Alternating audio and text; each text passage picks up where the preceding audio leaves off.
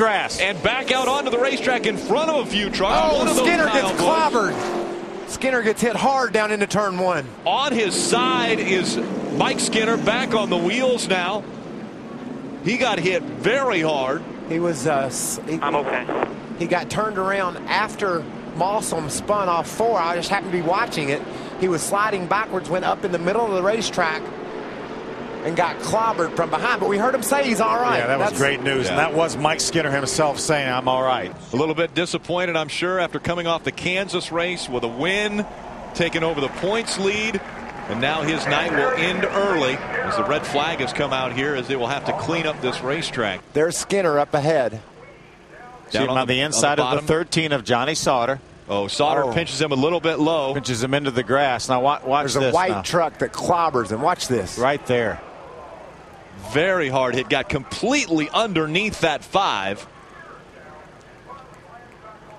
Hard hit. Is that TJ Bell? I believe in the 11 it is. truck? I believe it is. Take another look. There, Skinner was in the grass. Now you see the caution light come on.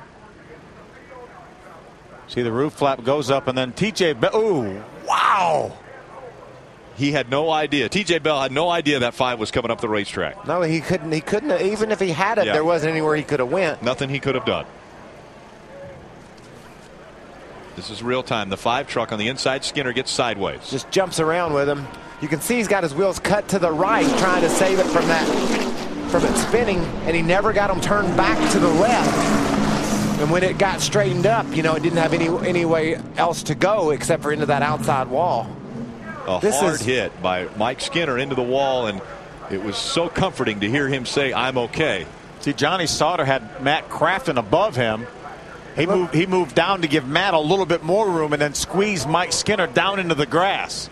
I just can't. I'm just so happy Mike's okay.